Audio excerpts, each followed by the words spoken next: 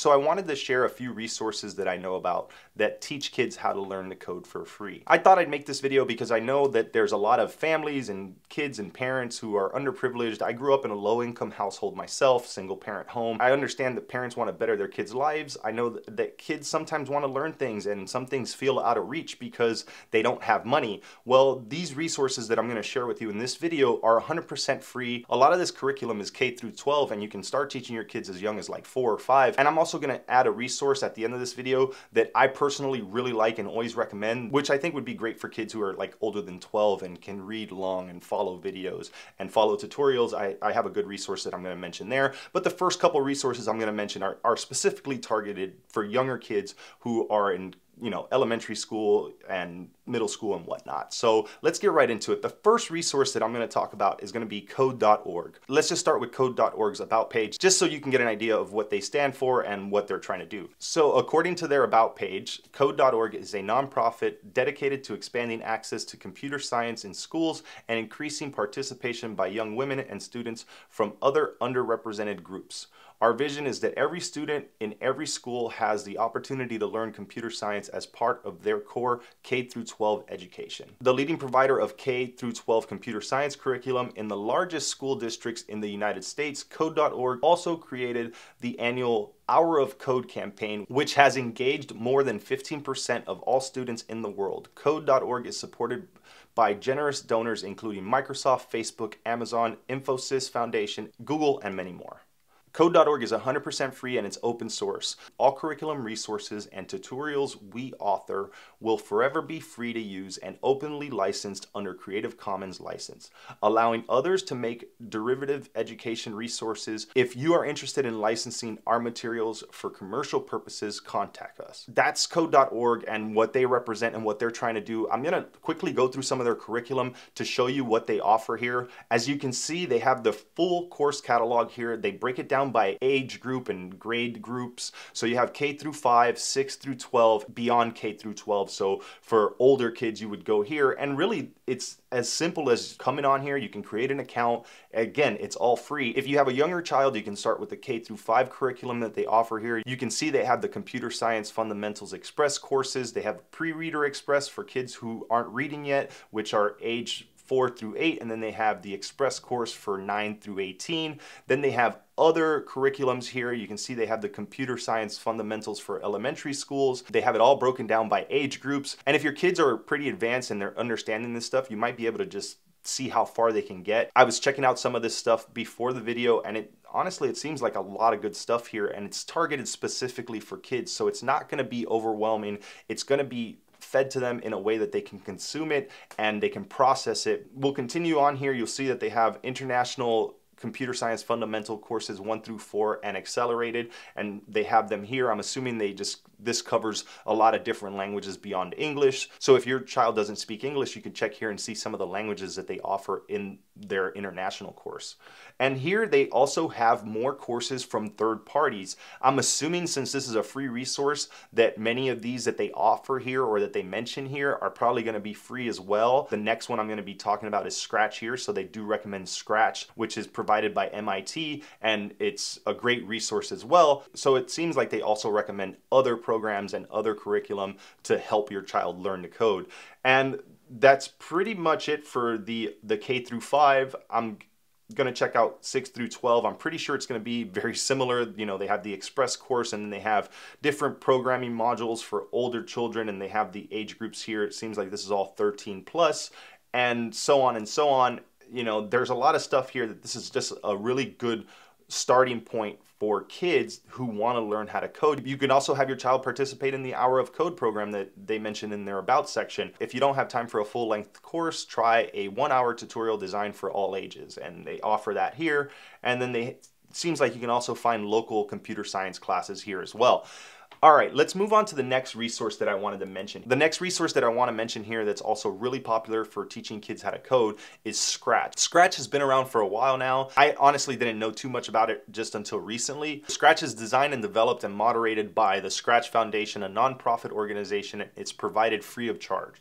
So let's check out the info for parents, and then I'll go through some of the curriculum that Scratch uses and maybe the first section of the tutorial page to show you how it works. I'll go into the Learning with Scratch right after, but let's just check out some of their frequently asked questions here. What's the age range for Scratch? Scratch is designed for kids 8 to 16, but people of all ages can create and share with Scratch. Younger children may want to try Scratch Junior, a simplified version of Scratch designed for 5 to 7. Scratch Junior, I was also going to mention along with Scratch.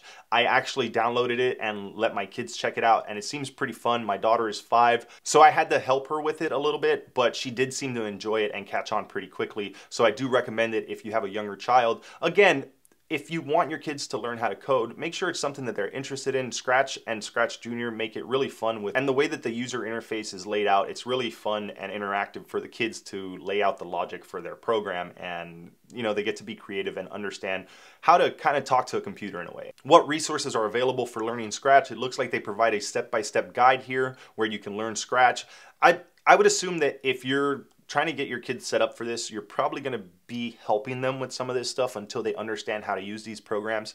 Don't be intimidated by these programs. A lot of this stuff is very simple. Again, it's made for children. From what I've seen in the tutorial section, it seems that Scratch has videos as well. So if you can follow along with some videos, you can understand how to use the software. So let's check out this Learning with Scratch PDF that they provide here real quickly, just to see what Scratch does and how it works. What do young people learn as they create interactive stories, animations, games, music, and art with Scratch? For one thing, they learn mathematical and computational ideas that are built into the Scratch experience. As students create programs in Scratch, they learn core computational concepts such as iteration and conditionals. They also gain an understanding of important mathematical concepts such as coordinates, variables, and random numbers. Significantly, students learn these concepts in a meaningful and motivating context. When students learn about variables in traditional algebra classes, they usually feel a little personal connection to the concept, but when they learn about variables in the context of Scratch, they can fully use variables immediately in very meaningful ways to control the speed of an animation or to keep track of score in a video game they are creating. So that kind of gives you an idea about Scratch there and like how they aim to teach. Let's take a look at the Scratch program itself so you can kind of understand how it works. They try to teach kids with this drag and drop UI where kids will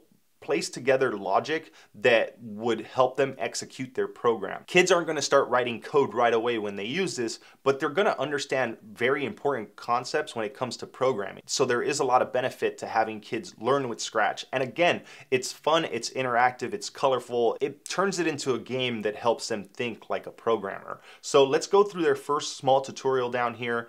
With Scratch, you can make your own stories, games, and animations. Let's start by grabbing a move block. We can click the block to run it. There are many other blocks to choose from. Check out the different categories. Let's go to the sound category and grab a play sound until done block. I'll snap this onto our move block. When do we want these code blocks to run? Add an event block on top to start the code. I'll add the when green flag clicked block. You can easily reorder or delete these blocks at any time. Add as many characters as you want to your project and code each one. Check out the tutorials page for ideas and inspiration.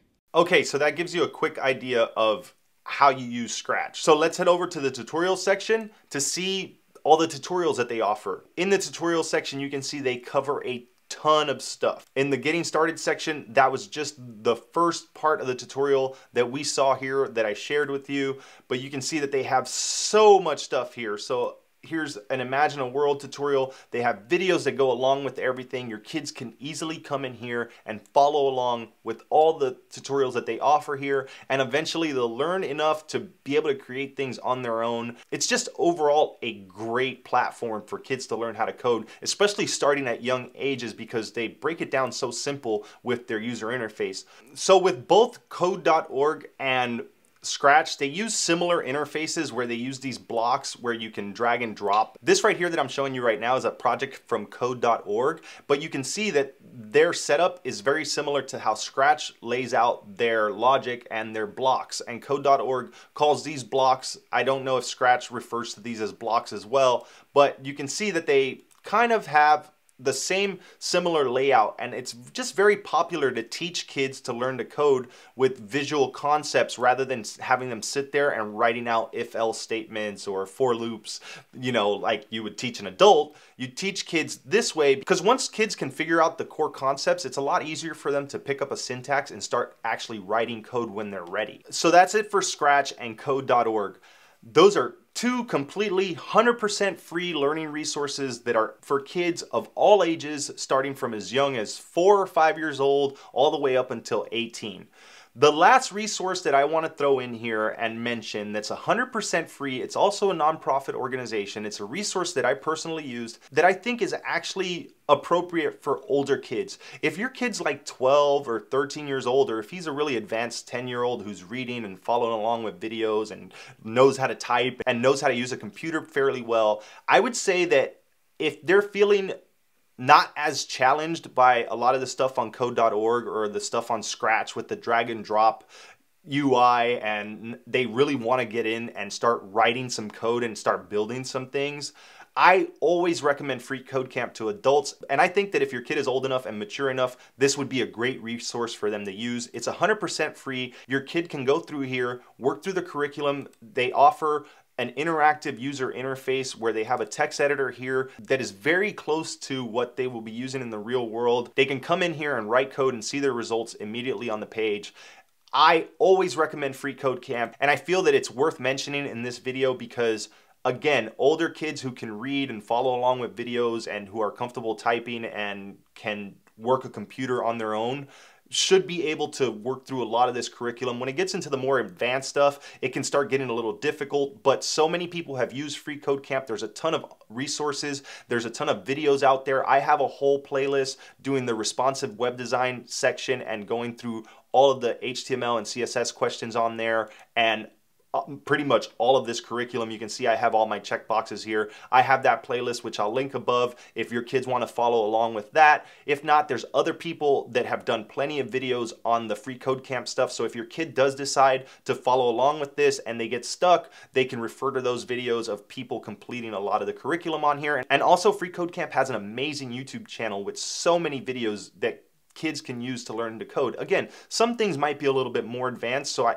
didn't want to recommend this right off the bat, but it does deserve a mention because it is such a great resource, and I think that it's appropriate for the right ages for older kids. There you have it. Those are a few resources that are just great for kids to learn to code on. If you're interested in getting your kids into learning how to code, you don't have to spend a bunch of money. You might have to spend a little bit of time with them, but once they get going, a lot of these programs are interactive. A lot of them have videos. A lot of them have stuff that they can follow along to, so you won't have to hold their hand the whole time. But honestly, I think coding is great, and if it's something that you want to learn, if you want your kids to learn it, you can do this stuff together and, you know, turn it into a family activity, and then everyone can learn and build stuff together. So with all that said, I hope that these resources were helpful. If they were, make sure you hit that like button. It'll help me out a lot with the YouTube algorithm, and I'll see you next time.